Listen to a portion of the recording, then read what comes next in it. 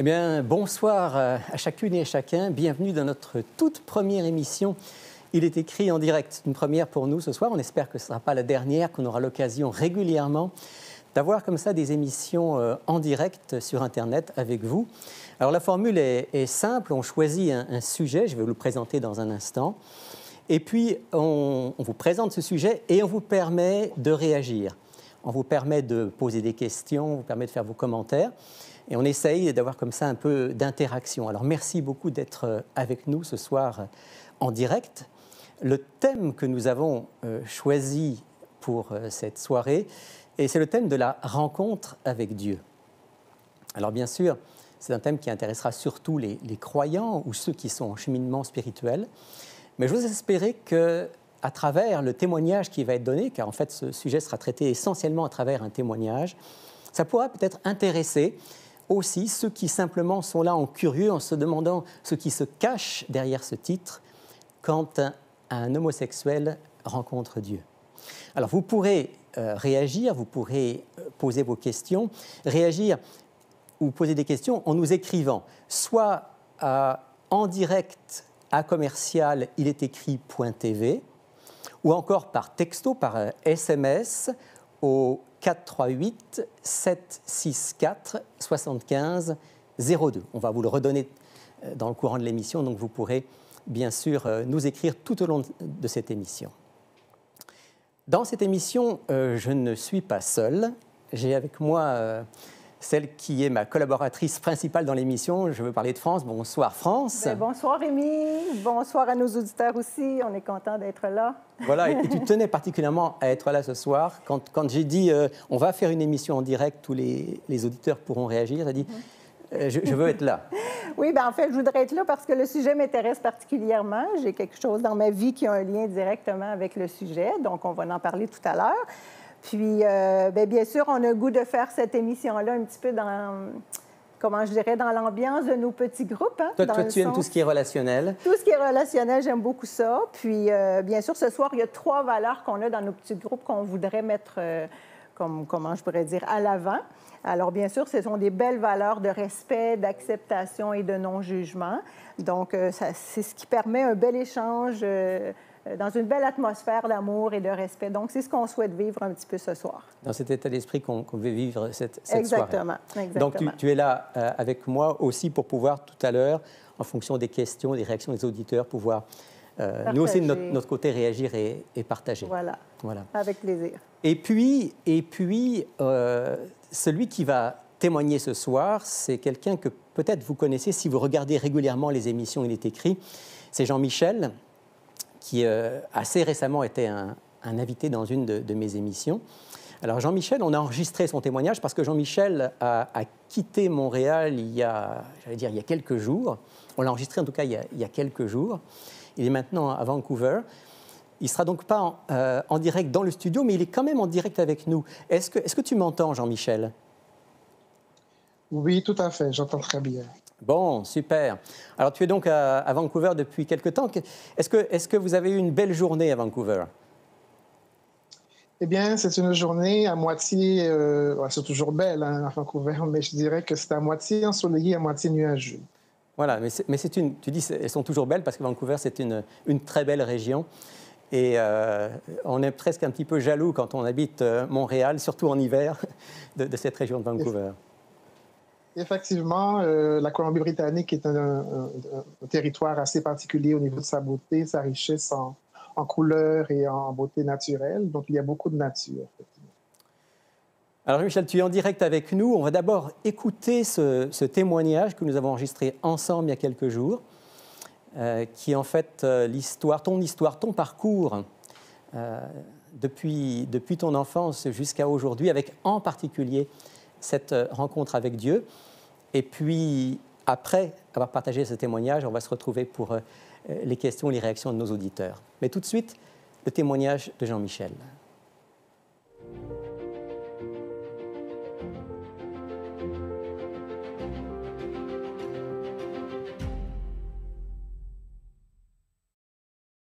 Jean-Michel, dans l'émission Il est écrit qu'on a tourné ensemble, tu as dit que ta vie sexuelle avait commencé à l'âge de 8 ans.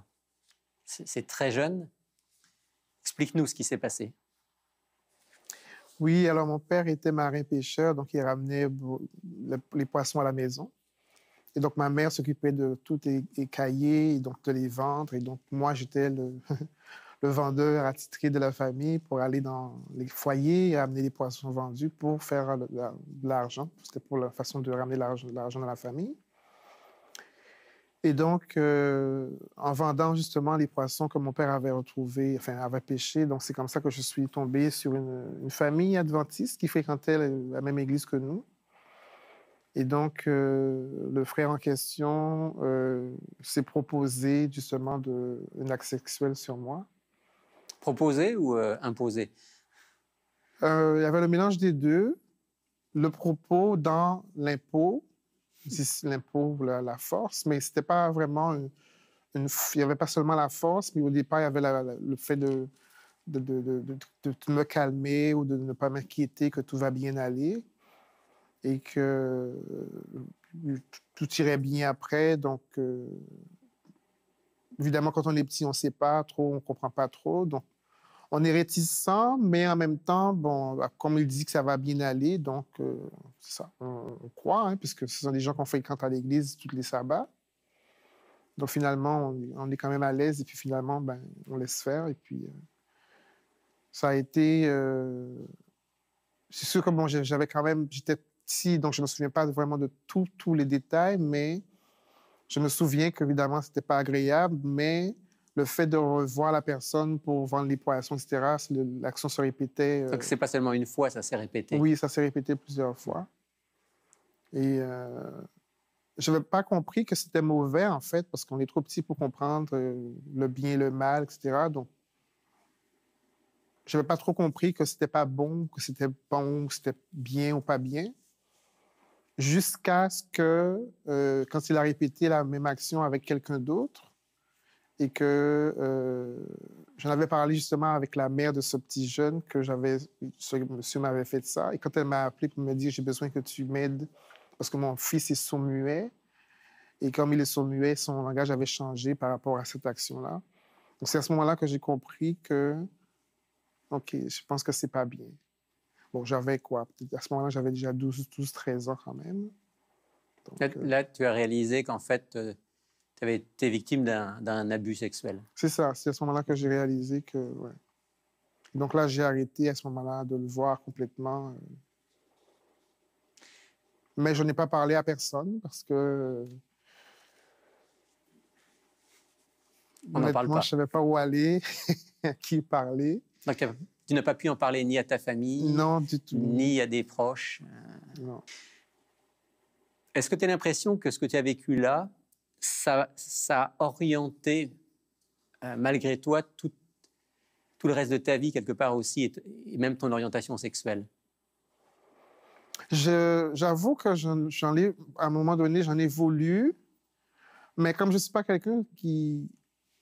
Je ne suis pas quelqu'un qui vit avec de la haine, je ne suis pas une personne haineuse, devrais-je dire, donc ça n'a pas duré très longtemps, ça a duré peut-être quelques mois, mais... J'ai beaucoup voyagé aussi, donc en voyageant, on fait de nouvelles expériences et puis on oublie un petit peu... j'essaie d'oublier un petit peu le mauvais côté des choses pour en voir le bon aussi, ce qui est de ma nature. Donc, je n'ai pas vraiment mis la faute sur personne. Et le fait de ne pas l'avoir vu aussi, de couper les liens, ça m'a permis d'oublier la personne telle qu'elle et de me concentrer en fait sur ce que je voulais faire à partir de ce qui s'est passé, ce qui est arrivé, je vais où, je fais quoi avec ça pour avancer, plutôt que de m'apitoyer et de toujours penser à... Mais à partir de ce moment-là, donc, tu as eu d'autres expériences sexuelles qui étaient, elles aussi, des expériences homosexuelles? Oui, alors évidemment, après ça s'est répété avec d'autres personnes, mais bon, les autres personnes, c'était souvent... Ils appellent ça la curiosité parce qu'ils veulent essayer pour voir. Donc, c'est toujours une affaire de curiosité pour voir ce que ça va faire.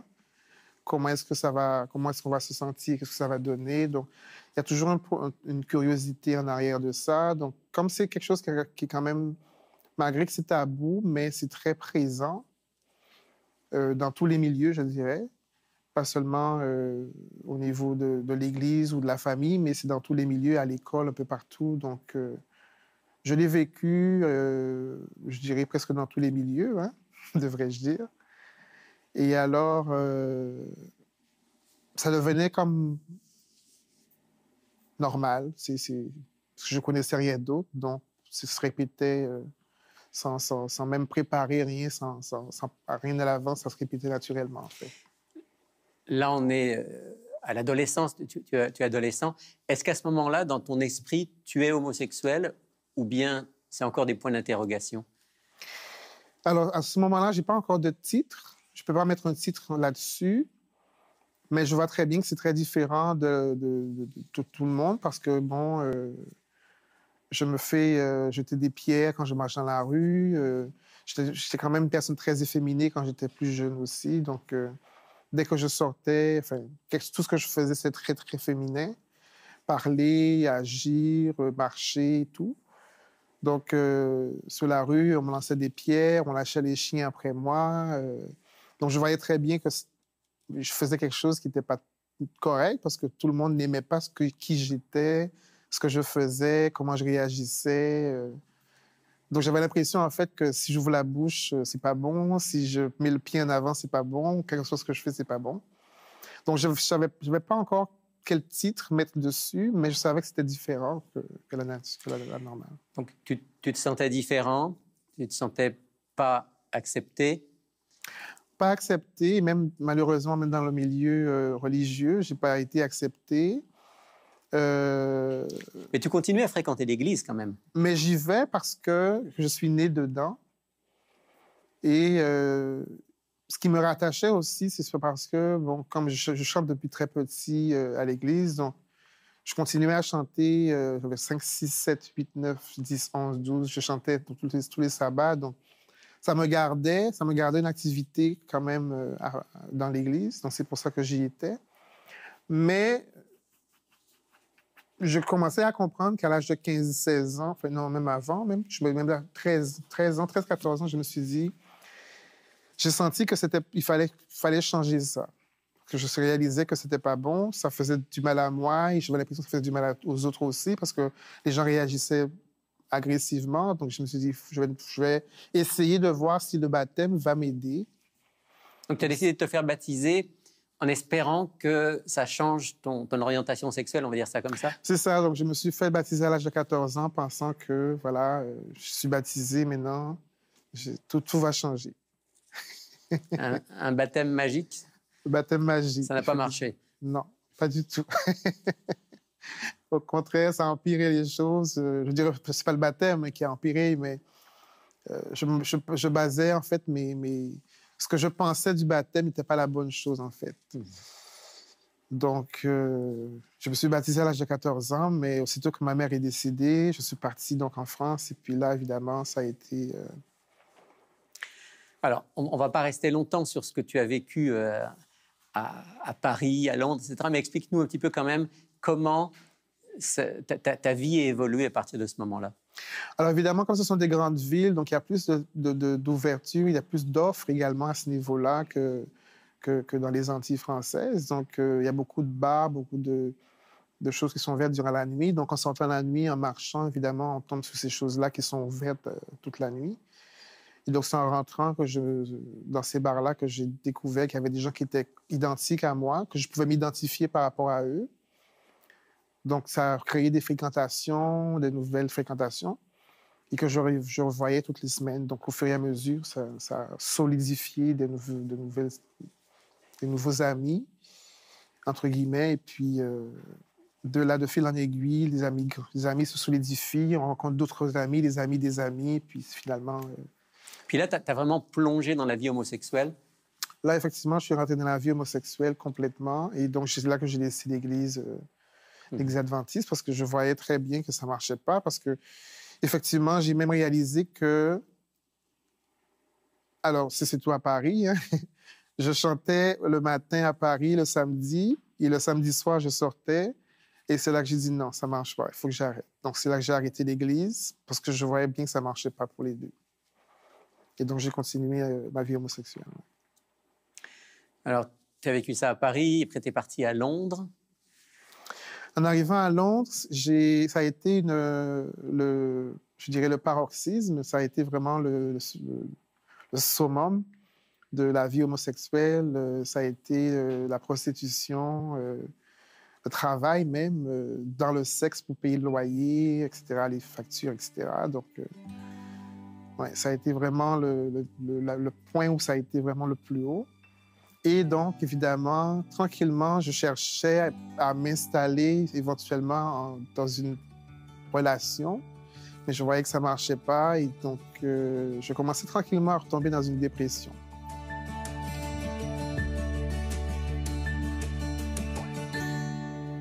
Quel rôle la pornographie a joué dans ta vie? La pornographie a joué un gros rôle dans ma vie parce que je me souviens même, ça a commencé quand j'avais 16 ans, 15-16 ans. Je regardais déjà les journaux. Il n'y avait pas vraiment de film dans ce temps-là. Mais arrivé en Angleterre, étant donné comme c'était le summum, comme je disais, le paroxysme, enfin le plus haut point, je cherchais des gens qui avaient des films et je passais des journées entières à regarder des films porno. Parce que ça fait tout simplement rêver, ça illusionne en fait. C'est pas la réalité dans les films porno, ce sont des mensonges. Et donc, c'est ça qui amène à la dépression. C'est parce que dans la vie réelle, on ne vit pas ce qu'on vit dans les films porno.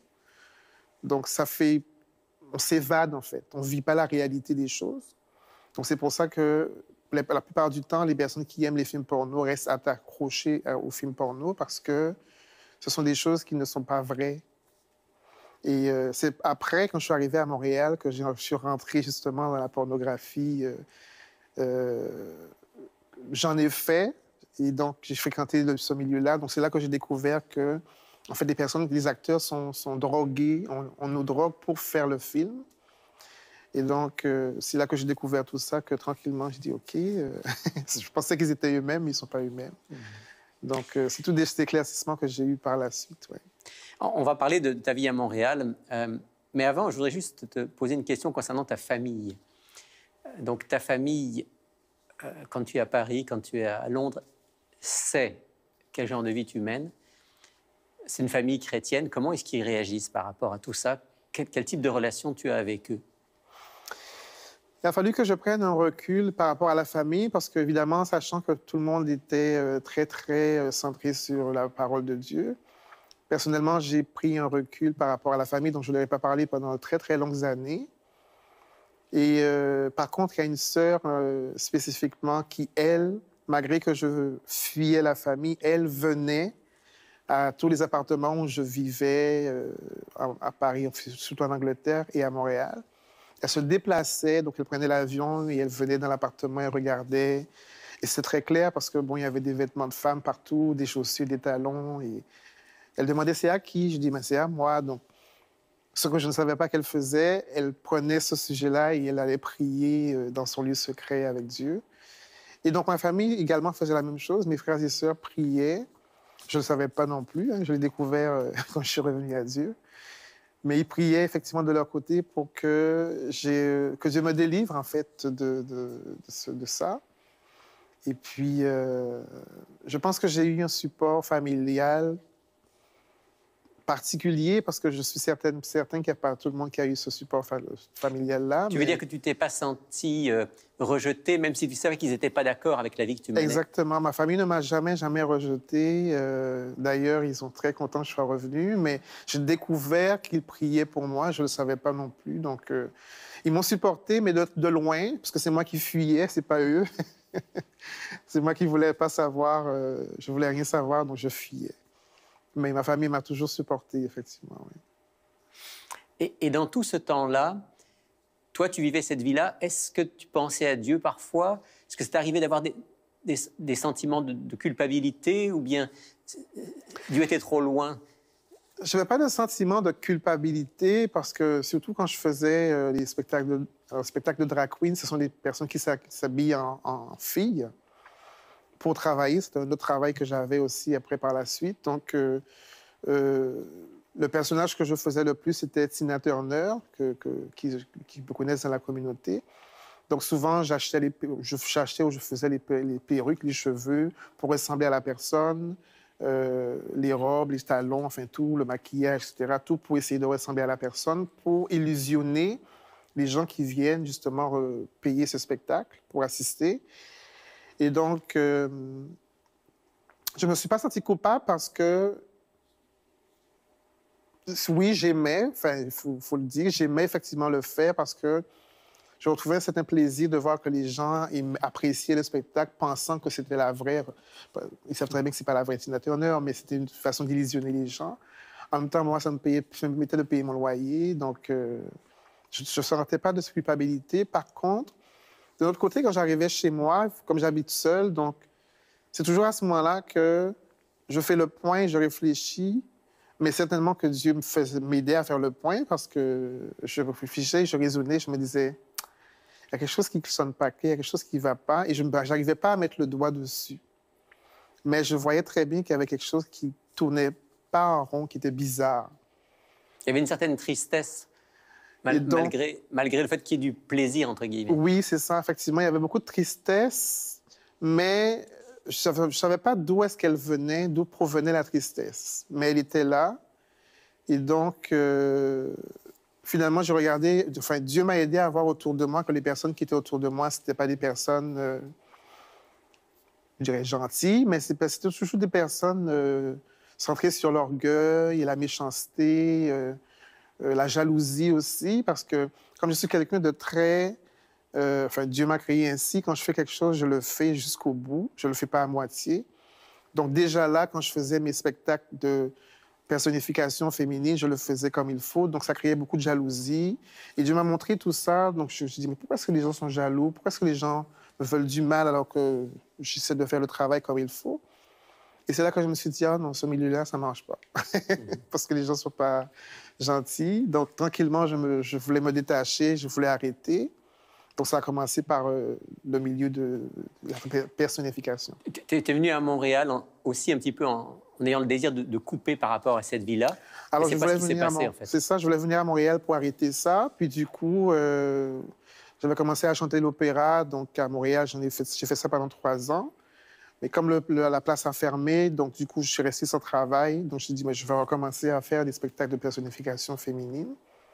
Et donc, c'est là que j'ai fréquenté donc, le milieu gay à Montréal. Mais ça a été pire que je pensais arrêter. Ça a été pire qu'en Angleterre. Là, je faisais des shows télévisés, enfin, plein de choses de personnification féminine. Et comme ça va plus loin, on rencontre plus de monde. Donc, c'est là que je rencontre le milieu de la drogue également. Et le milieu de la drogue est associé avec le sexe. Donc, le sexe et la drogue sont revenus sur le plateau de plus belle, encore plus fort qu'avant. Et c'était à toutes les semaines.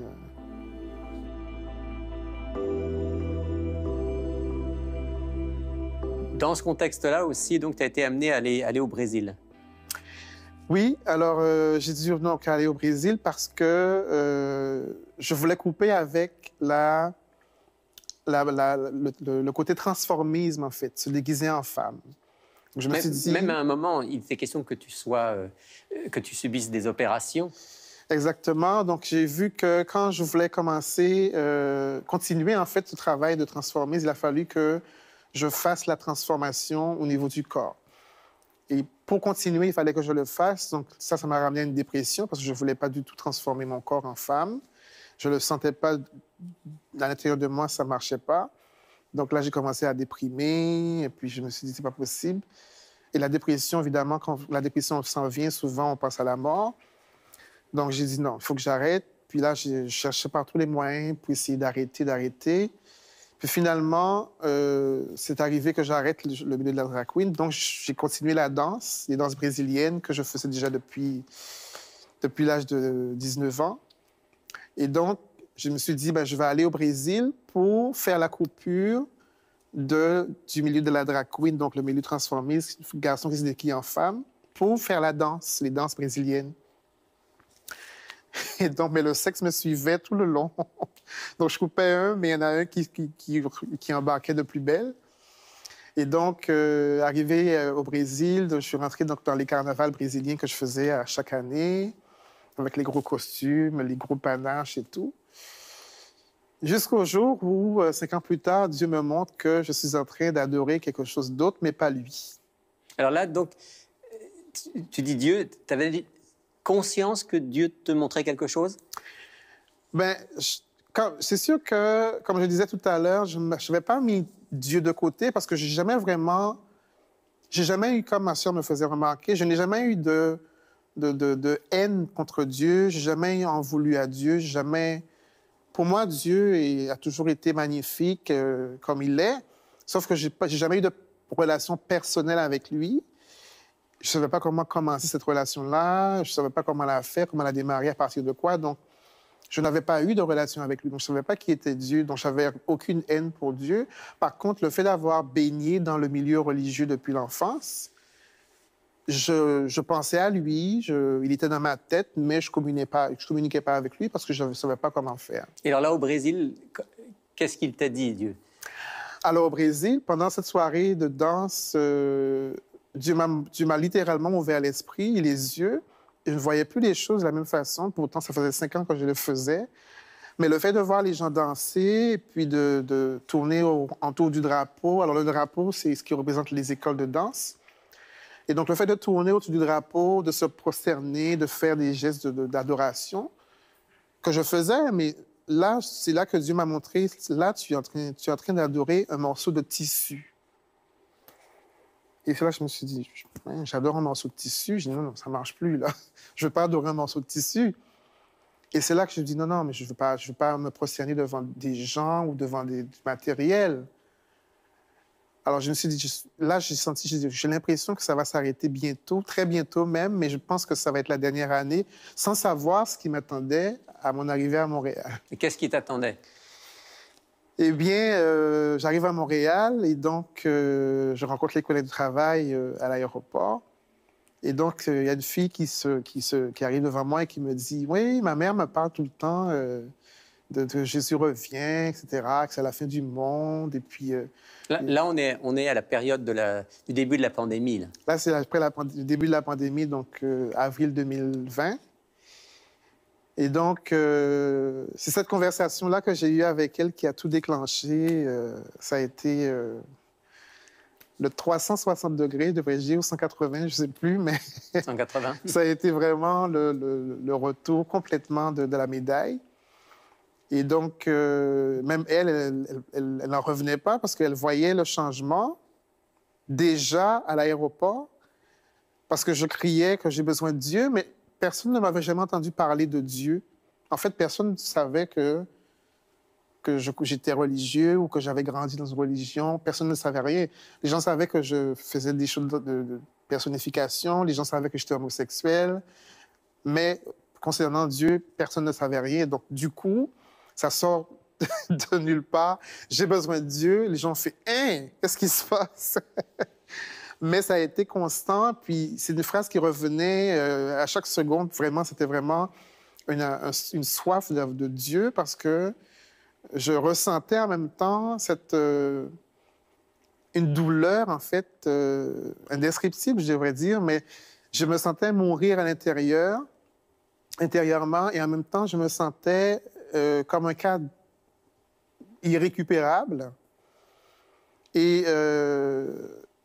elle m'a vraiment fait confiance. Pourtant, la fille, sa mère est religieuse, mais elle non. Mais cette phrase que Jésus revient a créé en moi ce que j'avais appris quand j'étais petit, donc la pierre qui se détache et qui vient frapper la statue de Daniel.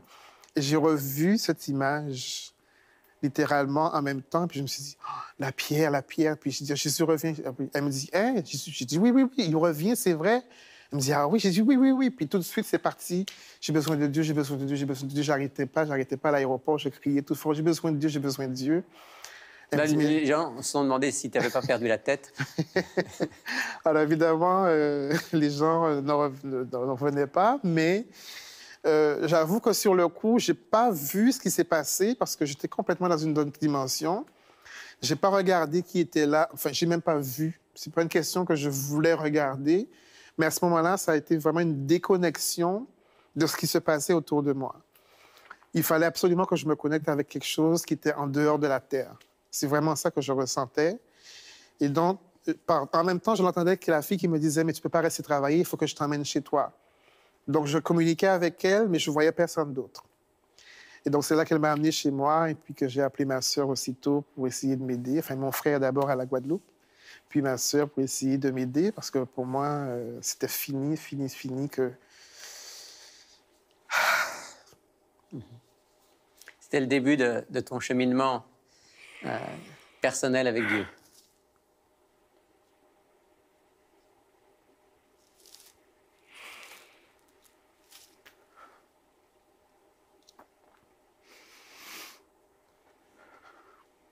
Et qu'est-ce que tu as découvert dans ce cheminement?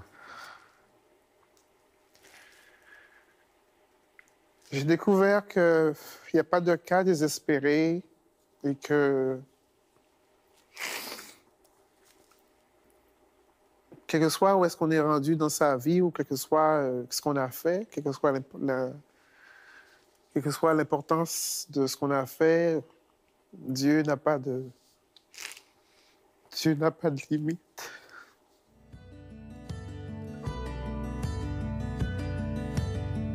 Je me suis vraiment senti comme l'apôtre Paul et je me sentais en train de parler avec Dieu ouvertement, mais je lui demandais, mais qu'est-ce qu'il faut que je fasse? Parce que j'avais l'impression d'avoir fait la pire chose au monde. Mais Dieu est tellement a un amour un amour pour nous qui n'a pas de fin. Et je l'ai vu parce que pour avoir fait tout ce que j'ai fait, pour que Dieu puisse venir me chercher, il n'y a pas de mots pour décrire cet amour que Dieu a pour nous, vraiment. Et par contre, ça a été difficile parce que c'est un style de vie que j'avais créé tout autour du sexe et de la pornographie et de se déguiser en femme, etc. Donc, il a fallu que je refasse une vie. Et c'est seulement Dieu qui m'a aidé parce que je ne savais pas où commencer, en fait. Et il a fallu que je crie, que je pleure à Dieu. J'allais dans la chambre, je criais, je pleurais des nuits et des nuits. Je disais à Dieu, mais qu'est-ce qu'il faut que je fasse? Parce que je ne sais pas où commencer. Le soleil m'excite, la pluie m'excite, tout m'excite. Tout, pour moi, le sexe était assez lié à tout. Les vêtements, le tissu des vêtements, marcher dans la rue, je vois du sexe sur tout le monde. Pour moi, il faut que je baise avec tout le monde, que je fasse du sexe avec tout le monde.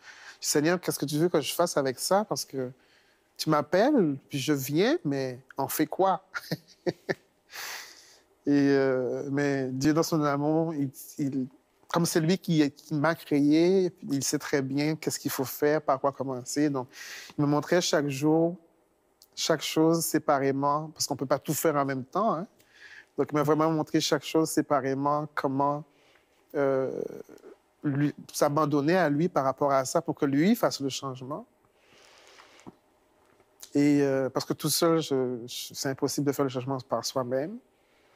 La prière a eu un rôle très important. Prier régulièrement, c'est ça. Donc, c'est vraiment communiquer avec Dieu. C'est la seule solution. C'est la seule solution parce que... Et c'est ce que je n'avais pas compris quand j'avais 14 ans, parce que je priais, mais de temps en temps. Mais cette fois-ci, le fait d'avoir vu tout, enfin, qu'il m'ait montré tout ce que j'avais fait qui n'était pas bon et qui m'appelait en même temps, là, il fallait que je communique avec lui, mais d'une manière constante, sans arrêt, et que je lui dise... En fait, c'est comme un père à son fils. Un enfant de 2 ans ne peut pas vivre sans son père. Enfin, c'est vraiment comme ça que je me sentais. Je ne pouvais pas vivre sans Dieu. Il fallait qu'il me parle à tout moment, sans arrêt. Et puis quand je n'entendais pas, il fallait que je cours après lui. Je dis, t'es où, Dieu, t'es où? Je t'entends, je veux savoir, t'es où? Il faut que tu m'aides là, ça marche plus, ça. Donc, j'habite tout seul, mais il fallait que je parle avec lui à voix haute pour qu'il m'entende et que je le recherche et que je le trouve. Il fallait changer l'alimentation, le style de vie, donc les vêtements. Et le regard aussi, comment voir les gens différemment, parce que, comme je disais, pour moi, le sexe était partout. Donc, Dieu m'a aidé à voir les gens comme ses enfants, comme ses créatures, plutôt que de voir un objet sexuel. Et par exemple, j'avais associé le téléphone au sexe aussi, même mon téléphone, parce que souvent, le téléphone, on regarde plein de choses, mais il y a la pornographie aussi là-dessus. Donc, à la télévision et sur les écrans, ce qu'on a présentement. Donc, il a fallu que je demande à Dieu de m'aider là-dessus par rapport à ça. Et en lisant la Bible et en priant, mais d'une manière régulière, c'est vraiment la clé. Est-ce que tu croyais que tu étais pardonné? Et est-ce que tu croyais que tu pouvais changer? Oui, j'avoue que je ne pensais pas du tout. Pour moi, c'était... Je ne sais pas comment est-ce que Dieu allait faire ça, parce que dans ma tête, je suis né comme ça. J'ai toujours fait ça, j'ai fait que ça. Et donc, déjà, pour être pardonné, il fallait que j'accepte ce que j'ai fait et reconnaître que c'est pas bon, que c'est pas bien, par rapport au fait que ce que Dieu veut et ce que Dieu attend de moi. Donc, il a fallu vraiment que avec ma sœur, que j'apprenne comment présenter à Dieu chacune de ces choses en les énumérant dans la conversation que j'ai avec lui. Par exemple, je disais à Dieu, tu vois, Seigneur, je marche dans la rue et je vois un homme, mais là, je vois l'homme et je ressens des désirs sexuels pour l'homme. Je sais que tu n'aimes pas ça et que ce n'est pas toi qui as créé ça. Aide-moi, s'il te plaît, à voir cette personne comme ta créature, plutôt que de voir un objet sexuel. Donc, je parlais comme ça dans ma tête par rapport à ça. Et j'étais surpris. Je dis, mais le pire, c'est que ça arrivait instantanément. Parce que sitôt que je le dis, je fais, hein, ça marche. Donc, j'ai dit, on va commencer avec ça. Donc, du coup, j'ai commencé à faire ça régulièrement. Après, il m'a montré que je pourrais prier aussi avant de sortir de la maison. Donc, je prie avant de sortir. Après, je mettais des petits papiers un peu partout sur les murs. Quand je rentre dans la pièce ici, je prie. Quand je vais... Donc, une façon de toujours créer ce désir de prier, de communier avec Dieu, parce que ce n'est pas quelque chose que je faisais du tout pendant 30 ans. Donc, à chaque fois que je prie à Dieu, enfin, quand nous prions à Dieu, Dieu répond, mais il faut vraiment le faire. Ouais. Tu as commencé aussi rapidement à parler ou à partager sur les réseaux sociaux avec tes amis ce que tu vivais. Comment est-ce que tes amis en particulier et tes amis homosexuels ont réagi? Oui, ça a été toute une autre étape parce que jusqu'à présent, ils sont encore très, très surpris, mais étant donné que je suis quand même une personne très connue dans le milieu, de par tout ce que j'ai fait, et je suis quand même devrais-je dire, des pionniers au niveau des spectacles de danse et de transformisme. Ça a fait que beaucoup de personnes m'ont connu à Montréal par rapport à ça, donc ils voyaient en moi, pour eux, j'étais comme leur inspiration, en fait, parce que par moi, ils ont trouvé une façon de sortir ou de s'affirmer ou de vivre leur vie à eux.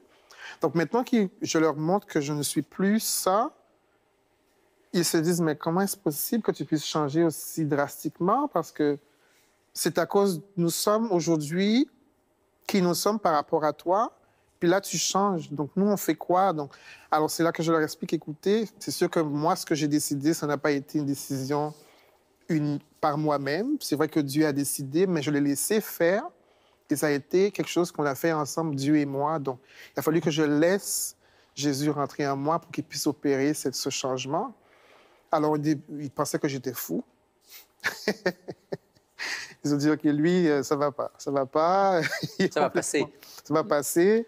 Donc, il y en a qui disent, OK, c'est une crise. Donc, il y en a qui ont voulu me rencontrer pour me toucher, pour voir si j'étais vraiment réel ou si j'étais vraiment dans toute ma tête.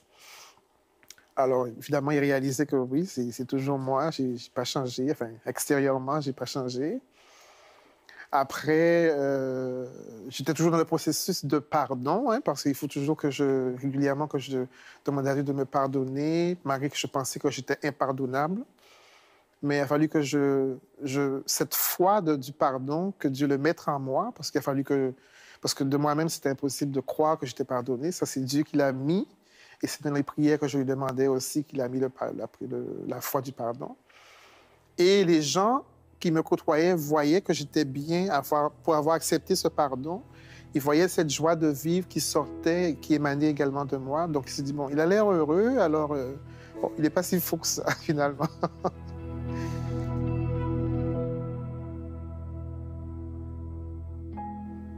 Est-ce qu'aujourd'hui, donc 1 an et demi après cette expérience décisive où tu as rencontré Dieu, est-ce que tu dirais que tu es un ancien homosexuel ou tu es encore quelqu'un qui lutte contre les tentations homosexuelles? Comment tu te situes par rapport à ça? Je dirais que pour chaque personne, évidemment, c'est différent. Chaque personne fait un chemin différent avec Dieu parce que Dieu n'a pas de limite. Hein. Dieu s'adapte aussi par rapport à ce que les gens vivent. Je suis persuadée que Dieu ne m'a pas créé, enfin ne nous a pas créés homosexuels parce que c'est un terme humain, tout simplement, c'est pas divin.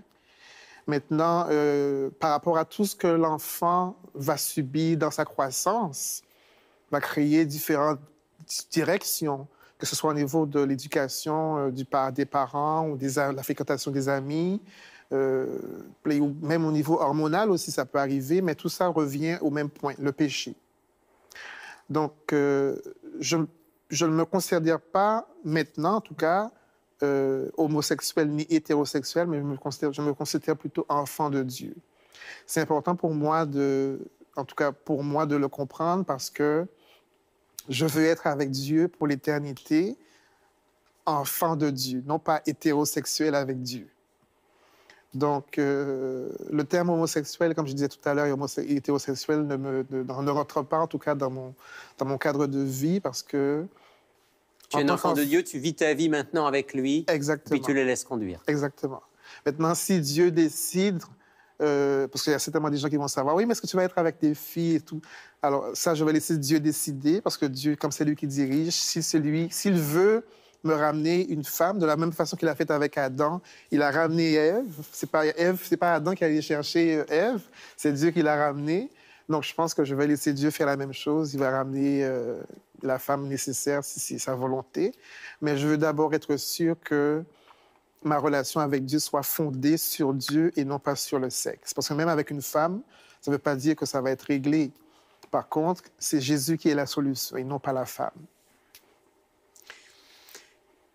Est-ce que tu dirais qu'aujourd'hui, par rapport à la vie que tu as menée précédemment, qu'aujourd'hui, tu as dans le cœur la paix, la joie, le bonheur, plus que jamais dans ta vie?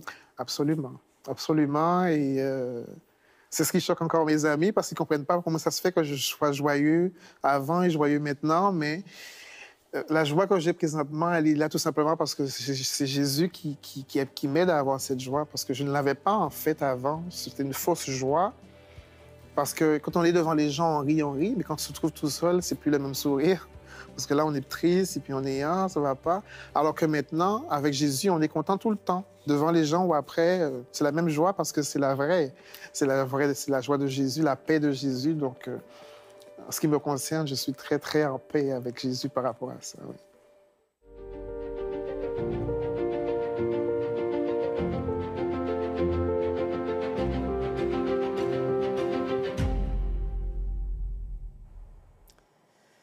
France, c'est toute une histoire. C'est un très beau témoignage. Je trouve que c'est un... Quand je l'écoutais, je me disais, Jean-Michel, il a vraiment vécu une conversion. C'est vraiment, on voit les étapes de la conversion. C'est une vraie rencontre avec Dieu. De la rencontre avec Dieu, du changement. C'est bien. Et bien sûr, c'est une histoire. Bon, chaque histoire est unique. Hein. Chaque Absolument. rencontre avec Dieu est unique, même s'il y a forcément des points communs. Ouais.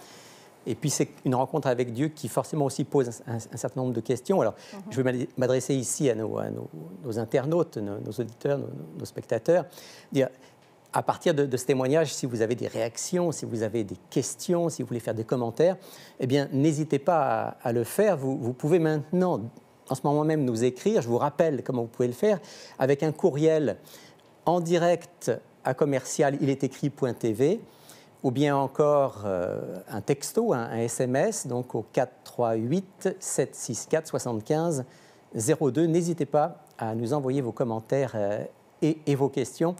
On va prendre un moment dans un instant d'ailleurs pour répondre à ces questions, pour faire part de ces commentaires. Et puis aussi une chose qui est importante, parce que je pense qu'il y a des gens qui nous ont rejoints en cours de route, qui ont entendu peut-être juste un petit bout du témoignage de Jean-Michel. Alors ne vous en faites pas, ce que nous sommes en train de vivre en ce moment en direct va être disponible sur YouTube dans les prochains jours, les prochaines heures, les prochains jours et dans les semaines qui viennent. Donc vous pourrez entendre le témoignage au complet. Avant, France, qu'on prenne les questions d'auditeurs, d'auditrices, toi, tu as réagi de manière particulière à un moment dans le témoignage de Jean-Michel. Dis-nous. Oui, certainement. Lorsque Jean-Michel nous parle de sa famille, quand il nous parle de l'Église, la relation avec les amis, moi, ça me touche beaucoup parce que je trouve, moi, personnellement, j'ai une expérience personnelle en tant que maman. J'ai été confrontée, un jour, ma fille m'a annoncé qu'elle était homosexuelle. Donc, je trouvais que c'est important dans l'émission aujourd'hui qu'on parle de la famille parce que beaucoup de chrétiens, parfois, qui sont confrontés, soit une amie, soit un ami, un parent, un enfant, qui nous annonce un jour qu'il est homosexuel. Et en tant que chrétien, c'est pas toujours facile à vivre. Alors, France, justement, je te laisse continuer, mais je vois qu'il y a une des réactions là, qui nous est parvenue qui dit, c'est Marie-Vonne qui nous a écrit, elle dit « Le papa et la maman d'un enfant homosexuel ne cessent pas de l'aimer et cet amour devrait être inconditionnel. » Absolument. Je suis très d'accord avec ça. Cependant, je dois avouer que, ça, c'est mon expérience personnelle, hein, on s'entend. Parfois, quand que les gens apprennent cela, on est humain. Et ça peut arriver qu'on est surpris, bien sûr, choqué. Moi, personnellement, j'ai passé à travers une tempête d'émotions. Donc, on se questionne, on ne comprend pas ce qui se passe. Vraiment, il y a une confusion, une tempête de questions qui se passe. C'est très difficile à vivre parce qu'il y a de la déception aussi. Parce qu'en tant que parents chrétiens, on imaginait que notre fils, notre fille allait créer une famille classique et biblique, en quelque sorte. Voilà, parce qu'on les éduque dans cette voie-là, évidemment. On transmet nos valeurs, on transmet les principes de Dieu. Mais je comprends qu'un enfant peut grandir puis qu'il y a quelque chose en lui. Alors, moi, dans mon cas, je n'ai pas vu venir la chose du tout. Alors, quand ma fille m'a annoncé ça, j'avoue que ça a été très difficile. Et ce que j'ai trouvé, et c'est pour ça que je trouvais qu'il fallait en parler ce soir, c'est que souvent, en tant que parent, on n'a comme pas de ressources. Moi, dans mon cas, j'avais plein de questions sans réponse. J'avais personne autour de moi qui s'était ouvertement confié ou que je savais qu'il avait vécu ça. Donc, je n'avais pas de réponse à mes questions, je n'avais pas de ressources. J'étais dans le brouillard, puis j'étais vraiment... ce qui me vient à l'esprit, c'est que j'avais l'impression d'être devant un champ non défriché que je devais défricher moi-même. Mais j'ai beaucoup prié, ça c'est sûr. Puis, Dieu a répondu parce que pas longtemps après, il y a eu, ici à Montréal, le ministère, ça s'appelle Coming Out Ministry. C'est des homosexuels un peu comme Jean-Michel qui sont venus raconter leur expérience, qui ont rencontré Dieu. Puis, j'ai eu beaucoup, beaucoup de questions. Mais ce que je veux que les gens retiennent, c'est que la première chose qui est importante, c'est de se donner le temps d'absorber la nouvelle, vivre nos émotions. Ça, c'est sûr qu'il faut... Il faut se donner le temps. Le facteur temps, là, on ne peut pas le bousculer. Hein? Ça prend le temps que ça prend.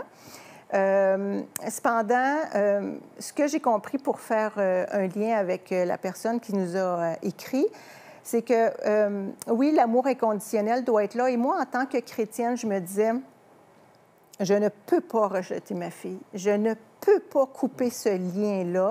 Parce que nous, on ne marche pas, hein? On est des pécheurs dans le sens qu'on est à côté du plan de Dieu, puis Dieu ne nous a pas abandonnés. Dieu est venu nous chercher. On est tous, d'une manière ou d'une autre, marqués par le désordre qu'est le péché. Et Dieu a un amour inconditionnel et infini pour nous. Impressionnant. Puis je me dis, on est appelé à reproduire ça. Donc, c'était important pour moi que je garde ce lien-là. Donc, même encore récemment, je disais à ma fille, notre lien d'amour, là, hein, on ne perd jamais ça. Donc, on prend du temps ensemble, on se parle. L'autre aspect qui est important, que souvent on vit, c'est que là, notre enfant ou la personne autour de nous vit son homosexualité. Elle a des conjoints ou conjointes. Puis là, tu dis, OK, comment je réagis? Où est la limite? Qu'est-ce que je tolère? Qu'est-ce que je tolère pas? Ça aussi, c'est tout un aspect qu'on ne sait pas. Alors moi, tout en priant, puis mon exemple, c'était Dieu. Hein, ma référence, c'était Dieu.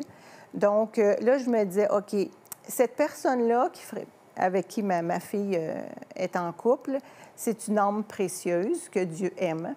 Donc, je ne dois pas la rejeter, elle non plus. Alors, je me dis, OK, qu'elle vienne chez moi, c'est correct. J'aime les gens, moi. De toute façon, on l'a dit au début, le relationnel, j'aime ça. Donc, c'est OK, mais j'ai demandé à ma fille qu'on se respecte dans les limites là où on est capable d'aller.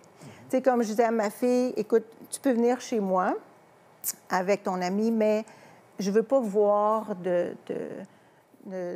comment est-ce qu'on pourrait dire ça, de choses d'affection, de démonstration d'affection entre vous deux. Je ne suis pas capable d'aller jusque-là. Donc, ma fille me respecte et moi, je la respecte. On se parle. Puis le reste, je me dis, c'est vraiment Dieu qui s'occupe de sa vie. C'est vraiment Dieu. Puis je fais ce que la famille de Jean-Michel faisait. Je prie pour ma fille et c'est Dieu qui va s'arranger avec. Mais il faut continuer à s'aimer, il faut se parler, puis il faut se respecter. C'est-à-dire que, à la fois, en tant que chrétienne attachée à la Bible, tu es consciente que ce n'est pas ça le plan de Dieu. Absolument, mais en même temps, ta fille est précieuse aux yeux de Dieu et tu veux garder ce lien. J'aimerais bien entendre Jean-Michel un petit peu sur cette question-là. Jean-Michel, tu es avec nous, là, hein? Oui, je suis là, oui. Par rapport à ce que France vient de dire, qu'est-ce que tu voudrais... Est-ce que tu voudrais réagir à ça? Eh bien, écoutez, c'est un sujet quand même qui est très, très large. Donc, il est évident que chaque personne vit des choses différentes, et ainsi que les parents qui vivent des choses différemment selon leur style de vie, leur mode de vie. Mais la base reste l'amour. L'amour parce que l'amour d'une personne qui est homosexuelle, enfin, l'amour d'une personne qui est homosexuelle, recevant cet amour-là de quelqu'un d'autre, des parents, surtout de la famille, est fondamental parce que c'est un amour qu'on sait qui est vrai. L'amour qu'on retrouve dans le milieu homosexuel, par exemple, ou ailleurs, dans le milieu artistique ou autre, c'est un amour qui s'achète, c'est-à-dire qu'il faut aller chercher cet amour-là, il faut faire quelque chose pour l'avoir. Alors que pour les parents, on n'a rien à faire. C'est un amour qui vient systématiquement sans rien faire. Donc, c'est vraiment très important pour les parents de manifester leur amour parce qu'on sait qu'il est vrai. Ils ne sont pas forcés d'aimer leurs enfants parce qu'ils l'aiment naturellement. Et l'enfant qui reçoit cet amour est béni parce qu'il réalise que c'est un amour qui dure, qui est vrai, qui revient, qui continue, qui n'a pas besoin de faire des efforts en fait, pour aimer. Et dans ton expérience, Jean-Michel, j'ai compris que justement, cet amour de ta famille a été aussi déterminant pour te permettre, quand Dieu t'a appelé à vraiment revenir vers lui, ta famille a été comme un point de repère extrêmement important. Tout à fait. D'ailleurs, je ne sais vraiment pas à qui je ne sais pas du tout parce que je n'ai même pas réfléchi. Et aussitôt que Dieu m'appelait, tout de suite, j'ai pensé à ma famille. Je ne voyais vraiment pas qui j'allais appeler. Donc, sans famille, je pense que là, j'aurais vraiment été déprimé et ça irait certainement plus loin. Mais c'est vraiment très important au niveau de la famille de manifester son amour et de montrer, de démontrer et de faire comprendre à son enfant que malgré tout, l'amour que j'ai quand tu es né est encore là, il diminue et il va en grandissant, je veux dire. Voilà. Voilà, on a une autre question qui nous est arrivée. La question est anonyme. La personne demande, est-ce qu'on doit dire que l'homosexualité est liée à un désordre hormonal? Alors, c'est une grande question parce que les racines de l'homosexualité, en fait, on les connaît pas vraiment. Il y a eu beaucoup de recherches qui ont été faites, il y a eu beaucoup d'expériences, mais en fait, on les connaît pas vraiment. Alors, je pense qu'on ne va pas se... On n'est pas des spécialistes, on n'est pas des spécialistes, on ne va pas se muer en spécialistes. Mais ce qui semble quand même certain, c'est que ce n'est pas simplement une question physiologique. C'est-à-dire qu'il y a toute une partie qui est liée au développement. Dans ton cas, Jean-Michel, tu nous l'as dit, très jeune, il y a eu des choses qui ont influé sur ton développement. Oui, en effet, l'homosexualité, c'est, comme on a dit tout à l'heure, c'est un sujet quand même très, très vaste et qui touche à différents niveaux pour chaque personne. Donc, il y a effectivement des personnes qui le développent plus tard, d'autres qui le développent plus tôt, d'autres qui sont nées par des formations hormonales. De toute façon, comme je disais, le tout, parmi ces 3 énumérations, ou même 4, revient à la base qui est ce que Dieu n'avait pas comme plan pour nous dès le départ. Donc... Ce que tu es en train de dire, Jean-Michel, c'est que quand bien même, on ne le sait pas, mais quand bien même, pour certains, leur tendance homosexuelle serait liée à quelque chose de physiologique, lorsqu'on découvre Dieu, on se rend compte que ce n'est pas ça son plan idéal et que Dieu est là pour cette personne et peut lui permettre de faire un chemin vers lui malgré cette orientation qui pourrait être depuis la prime enfance. C'est ça que tu veux dire? Effectivement, je pense que selon les expériences que j'ai vécues, parce que très très jeune, j'avais quand même, je portais des talons, des robes, j'avais 5-6 ans, donc j'étais très petit. Je pense que quand on pose la question à Dieu directement et avec la ferme assurance que Dieu va nous répondre, et qu'on dit, Seigneur, Dieu Tout-Puissant, tu es Dieu. Tu as créé le ciel, tu as créé la terre, tu m'as créé. Je suis homosexuel, qu'est-ce qui se passe? Que peux-tu faire pour m'aider en ce sens, soit à l'accepter ou à le rejeter, ou soit à continuer ou arrêter? Aide-moi à comprendre qu'est-ce que je dois faire. À partir du moment où on ouvre son cœur à Dieu, à ce niveau-là, je suis et reste certain que Dieu va répondre. Absolument. Moi, je suis d'accord parce que je pense que oui, quand il y a quelque chose qui se passe dans notre vie, il ne faut pas hésiter à questionner Dieu. Dieu, il va nous répondre. On ne sait pas quand, on ne sait pas comment, mais il est là, puis c'est certain qu'il va nous donner une réponse. Et puis, évidemment, si on cherche Dieu et si on se réfère à la Bible, il y a un certain nombre de convictions qui vont venir, et Dieu, ensuite, va nous permettre d'avancer à travers ces convictions. Ça ne veut pas dire que c'est forcément facile. Jean-Michel, tu nous l'as dit, ça n'a pas été facile au début quand tu as pris conscience que ton style de vie, ce n'était pas ce que Dieu voulait. Il y a eu des barres, il y a peut-être même encore des bagarres, tu vas nous le dire, à l'intérieur. Oui, écoutez, certainement, tant que Jésus n'est pas venu mettre la fin à toute chose, les batailles n'ont pas fini. Mais il est vrai que l'année passée, ça a été une lutte intense parce que, comme je disais dans le témoignage, je ne savais pas trop par où commencer. Je fais quoi en premier parce que j'ai des vêtements chez moi, je mange d'une manière spéciale, je pense d'une manière spéciale. Écoutez, c'est pas compliqué. Je rêvais même que je faisais du sexe un peu partout, à droite à gauche. Donc, quand c'est rentré imprégné dans le crâne et dans la tête et dans le cérébral, je commence où? Parce que c'est pas seulement extérieur, mais c'est aussi intérieur. Ouais. Donc, c'est pas quelque chose, c'est pas un effort surhumain qu'on fait pour être attiré par quelqu'un. Donc, on va où, Seigneur Dieu Tout-Puissant, puisque tu es Dieu? Comment peux-tu corriger s'il y a correction à faire?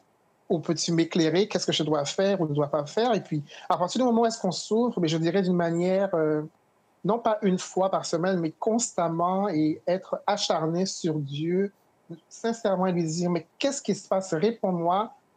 Je vous dis qu'il répond. Ah oui, amen.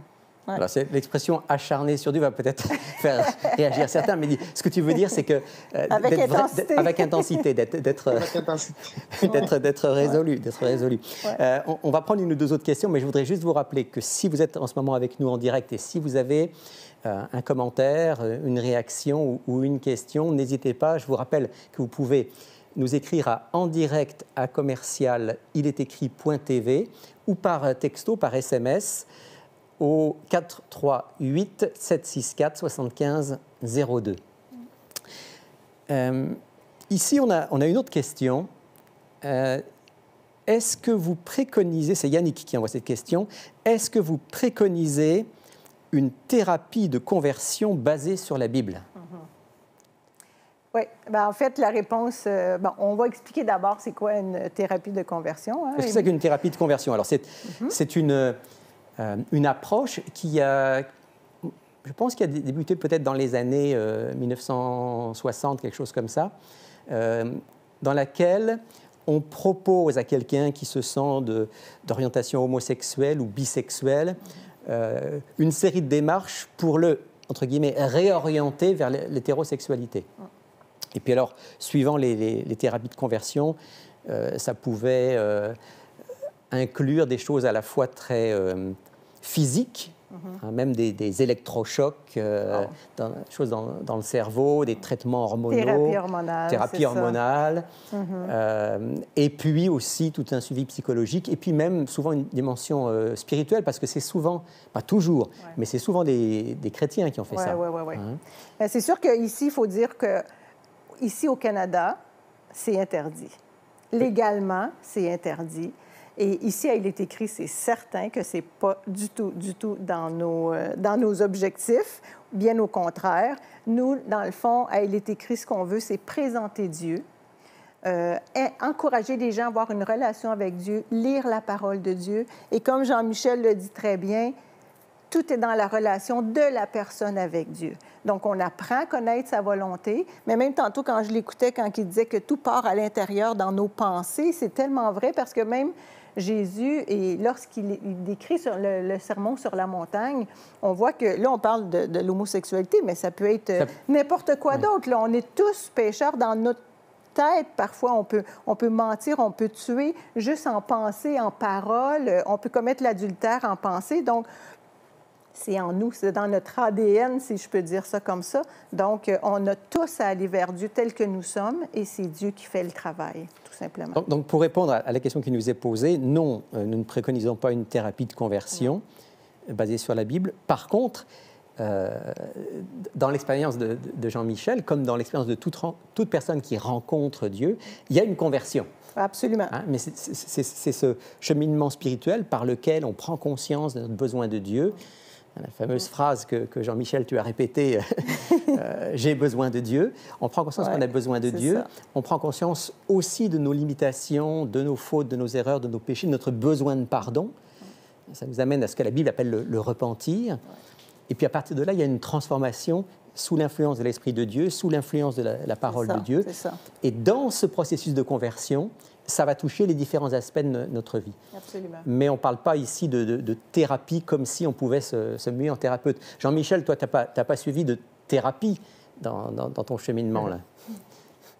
Non. Je dirais la seule thérapie que j'ai suivie, elle est directement venue de Dieu. Et ça a été le 2 avril 2020, quand il est venu me chercher par son Saint-Esprit directement à l'aéroport.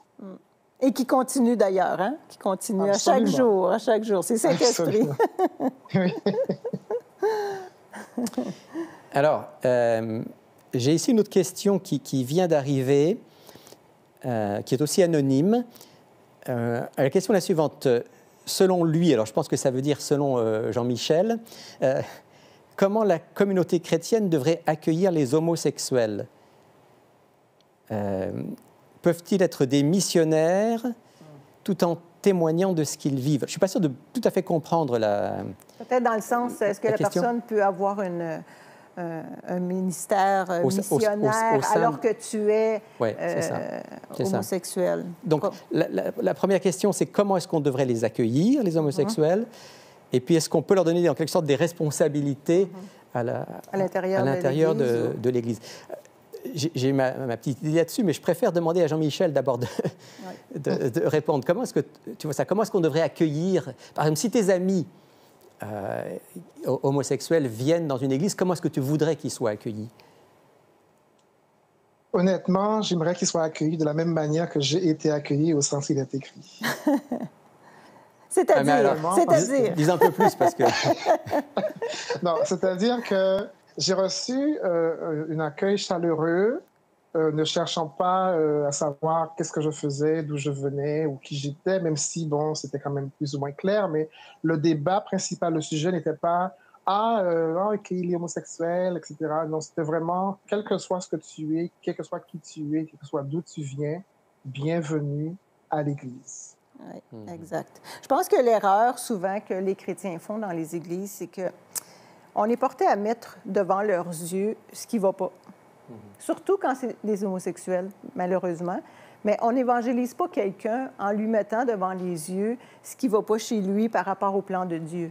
Je pense que ce qu'il faut, c'est parler de Dieu, tout simplement, puis faire confiance à Dieu pour ce qui est du reste. Mais souvent, on a vu ça peut-être dans les églises. Les gens s'arrêtent trop à ce qui a changé chez la personne, peut-être. Tu sais. Oui, voilà. Quand on rencontre Dieu, puisque notre thème ce soir essentiel, c'est la rencontre avec Dieu, quand on rencontre Dieu, forcément, Dieu va nous montrer des choses qui doivent changer dans notre vie. Toujours. Hein. Je veux dire, il n'y a pas de rencontre avec Dieu où Dieu nous tape dans le dos en disant « C'est bien, toi tu es un bon croyant, un bon chrétien, un bon enfant de Dieu, tu n'as rien à changer. » Ça n'existe pas. Hein? On a tous quelque chose à changer. On a tous quelque chose à changer. Donc, dans ce sens-là, quand quelqu'un va rencontrer Dieu et vient à l'Église, forcément, il ou elle le sait qu'il va y avoir des choses qui vont changer. Mais ce qui est important, c'est que Dieu nous accueille tels que nous sommes. Oui, puis il nous attire. Donc, la personne, si elle est attirée à Dieu, il ne faut pas briser ça. C'est ça. Il nous attire, il nous aime tels que nous sommes. Il nous montre les choses qui doivent changer, mais il nous montre aussi tout son amour. Et c'est un peu ça que l'Église devrait pouvoir refléter, en quelque sorte. Oui, parce qu'en principe, on représente Dieu. Hein? On le représente. On le représente. On doit démontrer de l'amour. Imparfaitement. Oui, ça, mais tu as raison. On est des représentants. On doit le représenter. Oui, c'est ça. Et donc, alors maintenant, est-ce que ça veut dire que l'Église va dire l'homosexualité, c'est une option OK comme une autre? Bon, non, parce que notre point de repère... j'ai ma tablette dans une main, mais il ne faut pas que j'oublie que le point de repère, il est quand même ici. Ouais. Et la Bible dit clairement que non, ce n'est pas le projet de Dieu. Il suffit d'aller dans le livre de la Genèse et de voir le plan de la création pour comprendre que ce n'est pas le plan de Dieu. Donc l'Église ne doit pas simplement pour faire plaisir, dire que vous viviez n'importe quoi, hétérosexuel, homosexuel, bisexuel, tout est OK. On ne peut pas faire ça, on va trahir le projet de Dieu. Mais on doit absolument comprendre que comme chacun d'entre nous a besoin de faire une démarche avec Dieu et que ça prend du temps et que ça prend des hauts et des bas, eh bien, une personne homosexuelle qui vient dans l'Église, elle a aussi besoin de temps, elle a besoin de faire son expérience, elle doit toujours être aimée, toujours savoir que Dieu l'aime, tout en disant non, ce n'est pas le projet de Dieu et Dieu veut certainement te permettre de ne pas poursuivre dans cette voie-là, mais c'est lui qui va te donner la force et c'est lui qui va te montrer comment. Moi, je disais à ma fille, Dieu ne bouscule jamais personne. Donc, si tu n'es pas prêt maintenant... Je ne suis pas d'accord avec ça. Hein? Non, bien, dans le sens que... Parce que regarde, l'apôtre Paul, il l'a bousculé. Oui, je suis d'accord. Et Jean-Michel, il l'a bousculé. Oui, c'est ça. Hein? Mais l'idée, c'est que quand Dieu est allé chercher Jean-Michel, lui, il savait quand c'était le moment. Mais quand la personne n'est pas prête, tu sais, Dieu, il connaît toutes choses, il connaît nos cœurs. Mais moi, je dis à ma fille, j'ai dit, la journée où tu dois être mûr, où Dieu, il connaît tout ce qui se passe en dedans de toi, il va venir te chercher au moment voulu, puis il va peut-être te demander de faire des choses ou il va t'aider à faire des changements quand ce sera le temps. Et que tu ne penses même pas envisageable aujourd'hui. Exactement, parce que, tu sais, on compare ça, mais quand on dit, on parle un peu de tout. J'ai juste un ami qui, c'est un pur Québécois qui avait un langage avec beaucoup de jurons. Puis, à un moment donné, Dieu l'a changé sans s'en rendre compte. Puis, il s'est dit, voyons... Il ne sacrait plus. Je sacre plus. Alors, c'est un peu ça. C'est que ça se fait. Puis, c'est sûr que ça dépend des personnes puis des cas, mais il ne faut pas avoir peur de Dieu. Quand Dieu bouscule, parce qu'il sait que c'est le moment. Mais si la personne n'est pas prête puis elle ne veut pas, il va attendre au bon moment puis il va nous montrer des choses petit à petit, pas à pas. Puis il y a une dimension oui, effectivement de confiance en Dieu. Je pense que c'est d'abord la relation avec Dieu, le reste est une conséquence. C'est ça, c'est ça. Quand on a cette relation avec Dieu et qu'on a confiance en lui, évidemment la confiance, ça ne vient pas du jour au lendemain, ça s'installe petit à petit, on fait des expériences avec Dieu. C'est un peu comme sur le plan des êtres humains. Si on se rencontre pour la première fois, je ne veux pas te faire confiance, France. Même si tu as une bonne tête, même si... J'ai de l'air gentil. Tu as l'air gentil. Bon. Mais par contre, avec le temps, quand on apprend à se connaître, j'en viens à dire, c'est une personne digne de confiance. C'est la même chose avec Dieu. Absolument. Et donc, au fur et à mesure qu'on apprend à connaître Dieu, qu'on lui fait confiance, on comprend que ce qu'il nous demande, c'est toujours pour notre bien, c'est toujours pour notre bonheur, au fond, et puis c'est pour qu'on soit avec lui pour l'éternité. Absolument. Et là, on va pouvoir accepter même qu'il nous dérange. Même qu'il nous dérange. Je vais rajouter, si vous me permettez, la prière d'intercession a une importance capitale parce que intercéder auprès de Dieu a une certaine puissance un petit peu supérieure à la prière personnelle, je vais dire, que la personne, enfin, en tant qu'homosexuel ou autre, hein, fait. On parle de dépendance en général. C'est vrai que le thème est surtout autour de l'homosexuel, mais une dépendance, que ce soit au niveau de la drogue, l'alcool ou le sexe ou autre, avec une prière d'intercession. En tout cas, je parle au niveau de ma famille, comment ils ont procédé, c'est que ils avaient des prières d'intercession pour moi auprès de Dieu, avec une autre personne donc, qui est psychologue également, adventiste.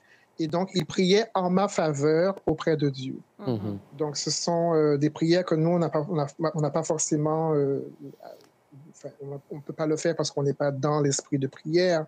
Mais ces personnes qui sont dans leur esprit de prière, justement, vont aller chercher des sujets spécifiques, tels que, par exemple, Jean-Michel s'habille en femme, Père éternel. Comme toi, tu nous as fait comprendre que les vêtements de femme sont pour les femmes. Nous te présentons. Donc, c'était vraiment des thèmes spécifiques qu'elle présentait à Dieu par rapport aux prières d'intercession. Ce que tu veux dire, Jean-Michel, c'est que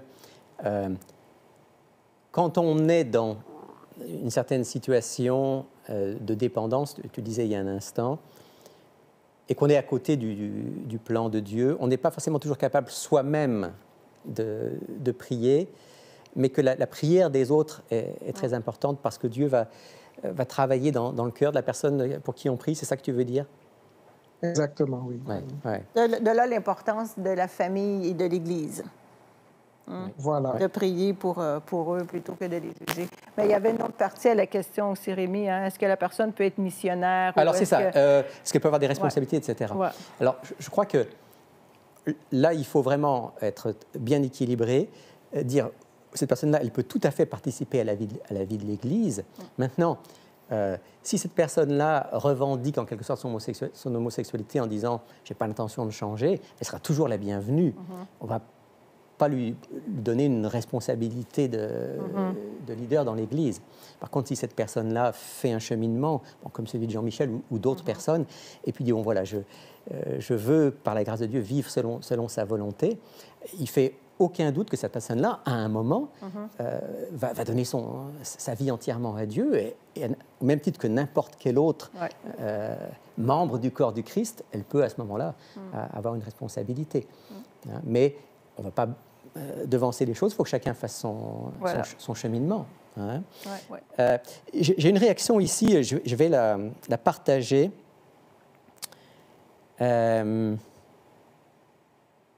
Alors, j'essaye de lire parce que c'est pas extrêmement clair, mais je lis ce que j'ai sous les yeux. Je crois Jean-Michel. Donc la personne dit, je crois le témoignage de Jean-Michel. Parce que moi-même, je lutte contre l'homosexualité, bien que marié. Donc, probablement marié à une femme, j'imagine. Le sexe opposé. Ce qu'il faut faire, c'est d'entreprendre des activités spirituelles. La tendance reste là, mais la puissance de Dieu peut t'aider à résister. Alors, ça, c'est quelque chose d'intéressant, Jean-Michel. Quelqu'un donc, qui donne son témoignage, là, qui dit, je crois à ce que Jean-Michel a vécu, dit la tendance reste là, mais Dieu peut nous permettre de demeurer dans son plan. Comment tu réagis à ça, Jean-Michel? Est-ce que la tendance reste là? Est-ce que tu penses que la tendance va forcément toujours rester, mais que Dieu nous donne la capacité de la maîtriser et de ne pas y céder? Ou bien est-ce que tu crois qu'à certains moments, quelqu'un peut être délivré de cette tendance-là? Qu'est-ce que tu en penses? Eh bien, personnellement, pour avoir vécu cette tendance rurale, je dirais, hein, que j'en parlais avec le pasteur l'année passée, quand je marchais dans la rue, que j'avais toujours des attirances envers les personnes du même sexe, que je ne comprenais pas comment c'est possible que cette tendance puisse s'en aller.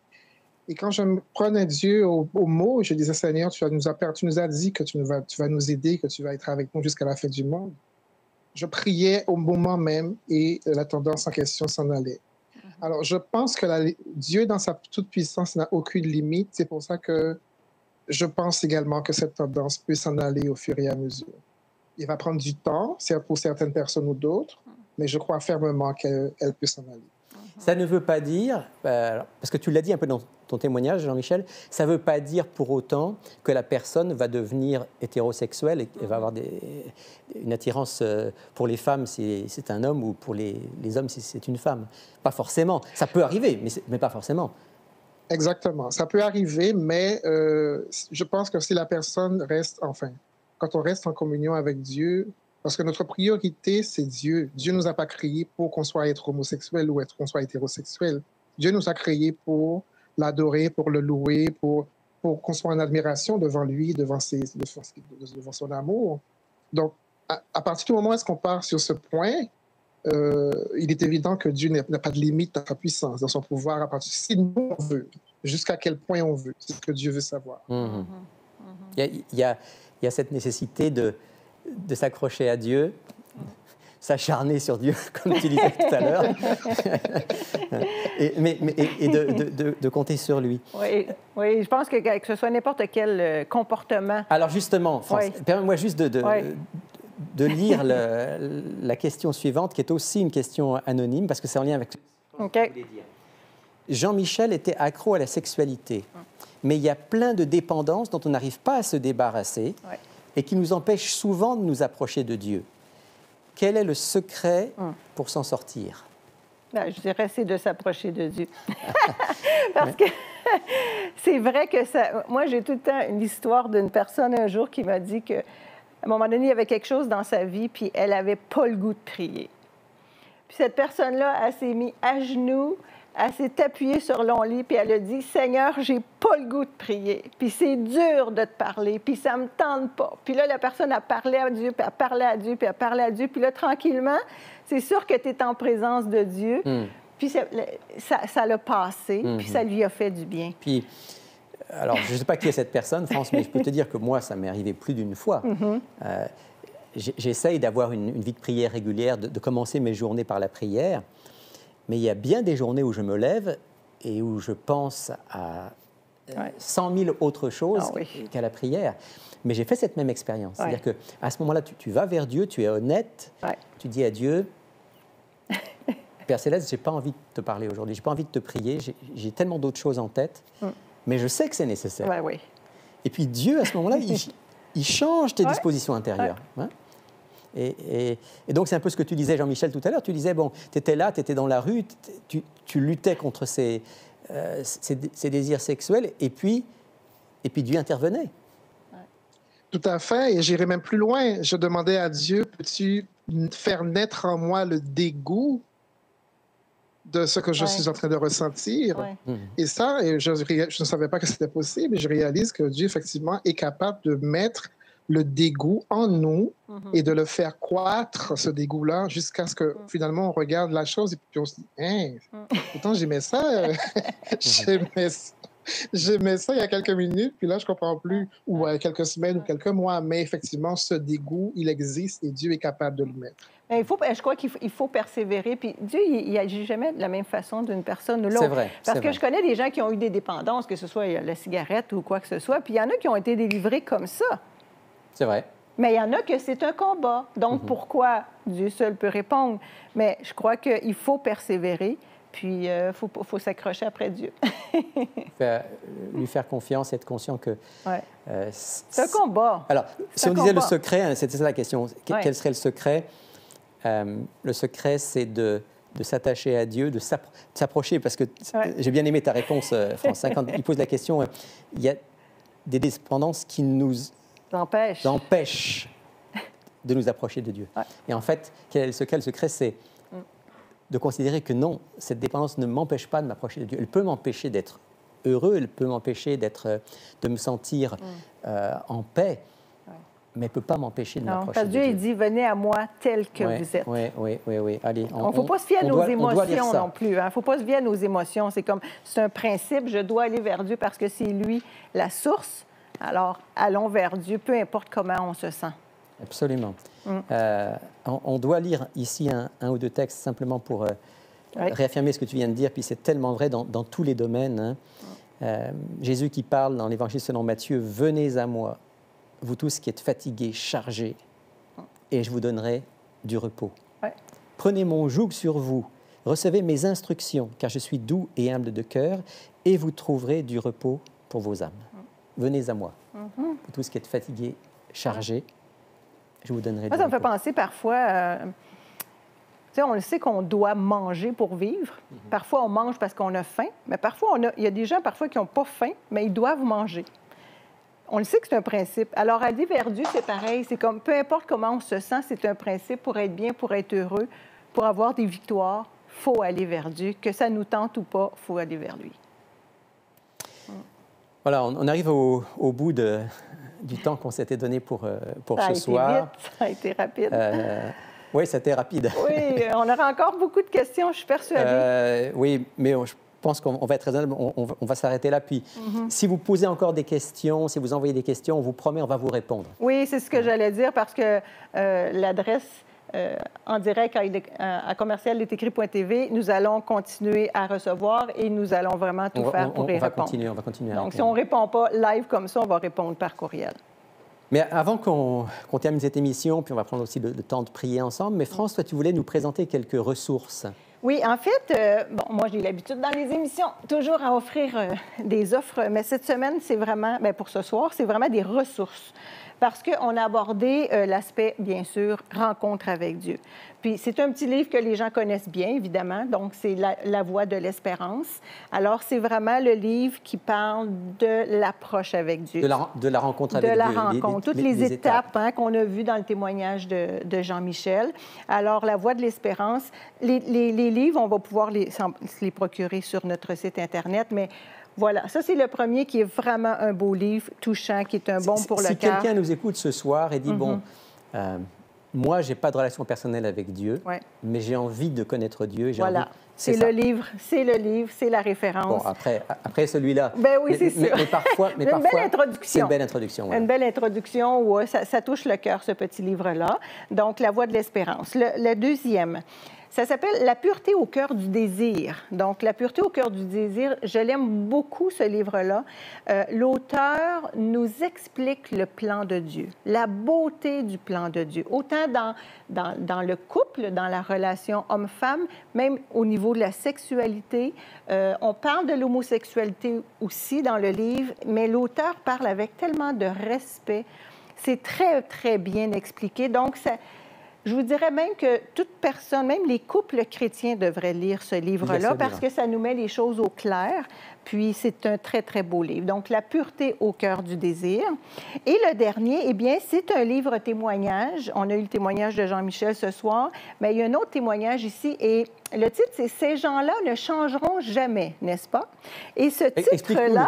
Explique-nous le titre. Ce titre-là, en fait, est inspiré d'une expérience de l'auteur, que quelqu'un, un jour, lui a dit cette phrase-là et ça l'a marqué. Qui a vécu aussi dans l'homosexualité. Absolument. L'auteur a été dans l'homosexualité pendant plus de 15 ans. Il est allé dans une église. Et c'est ça. Même qu'il a été élevé si je ne me trompe pas, il a été élevé dans la foi chrétienne aussi. Puis il s'en allait même être pasteur, jusqu'à temps qu'il constate et qu'il reconnaisse son attirance. Il a vécu son homosexualité et il est revenu à Dieu. Et c'est là qu'il a entendu cette phrase. Voilà. Voilà. Donc, ces gens-là ne changeront jamais, n'est-ce pas? Ça aussi, c'est un beau livre témoignage. Alors, tous ces livres, vous pouvez vous les procurer sur ilétécrit.tv. On va dans la boutique et vous allez pouvoir les retrouver. Donc, ça, les trois ressources que nous offrons. Mais j'en ai une quatrième. C'est un site Internet. Malheureusement, c'est en anglais. Pour ceux qui connaissent l'anglais, c'est www.comingoutministries.org. En fait, c'est justement l'auteur de ce livre-là avec d'autres personnes qui sont fondateurs de ce ministère-là. C'est des homosexuels qui ont rencontré Dieu et qui livrent leurs témoignages, mais aussi il y a des ressources. On peut avoir des réponses à nos questions. Alors, on le conseille pour ceux qui peuvent évidemment lire et écouter l'anglais. Voilà, quelques ressources pour poursuivre sur le thème de la rencontre avec Dieu et sur toutes les questions autour de la sexualité et de l'homosexualité d'un point de vue chrétien, d'un point de vue chrétien équilibré, je dirais. Voilà. Parce qu'il faut reconnaître que dans les églises chrétiennes, il y a eu beaucoup de déséquilibre, il y a eu beaucoup d'irrespect. Oui, absolument. Et puis de l'autre côté, il y a eu aussi beaucoup n'importe quoi, c'est-à-dire tout est possible. Et je pense que le message chrétien, le message du Christ, c'est vraiment un message équilibré. On le trouve dans l'ensemble dans des ces 3 ouvrages-là. livres, là, je trouve que ça fait un bel équilibre. Donc, merci France pour cela. Merci beaucoup Jean-Michel d'avoir été avec nous pour ce moment de partage. Merci pour ton témoignage et pour ta participation à la réponse aux questions. On souhaite que tu puisses continuer à cheminer avec Dieu et exercer un ministère en Colombie-Britannique, là où tu es maintenant. Que Dieu te garde et te bénisse abondamment. Oui. Tout à fait. Merci, que Dieu vous bénisse également. Merci. Bonne fin de soirée, Jean-Michel. Et puis on voudrait terminer ce moment par une prière ensemble. Je le fais toujours, dans les émissions où il est écrit. Généralement, je termine par la prière. Puis je pense que ce qu'on a partagé ce soir mérite qu'on demande à Dieu de toucher nos cœurs pour nous amener à une rencontre encore plus profonde avec lui. Et puis aussi à savoir aimer tous les hommes, toutes les femmes, quels qu'ils soient, et les accueillir. Inconditionnellement. Inconditionnellement. On va prier ensemble.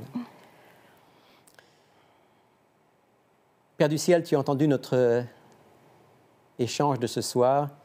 Tu es au milieu de nous.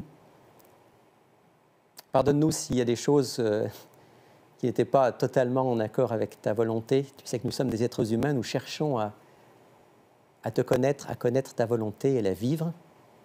Mais merci Seigneur pour ce beau témoignage, pour ce que tu as fait dans la vie de Jean-Michel, pour ce que tu fais dans la vie de chaque être humain qui s'approche de toi et qui veut faire une rencontre personnelle avec toi. Ce soir, on te demande de nous donner un cœur semblable au tien. Mets en nous un grand amour pour tous et en même temps, donne-nous d'être attachés à ta parole, la Bible, à la vérité que tu nous donnes, que nous soyons fidèles. Parce qu'on sait que le bien, le bonheur et le salut ne sont que dans l'attachement à Jésus et à ta parole. Alors merci Seigneur de prolonger cette soirée que nous avons eue ce soir ensemble, de la prolonger dans nos cœurs, dans notre réflexion, dans nos échanges. Bénis tous ceux qui étaient avec nous ce soir et tous ceux qui vont nous regarder en différé. Et fais-nous grandir à ton image, au nom de Jésus. Amen.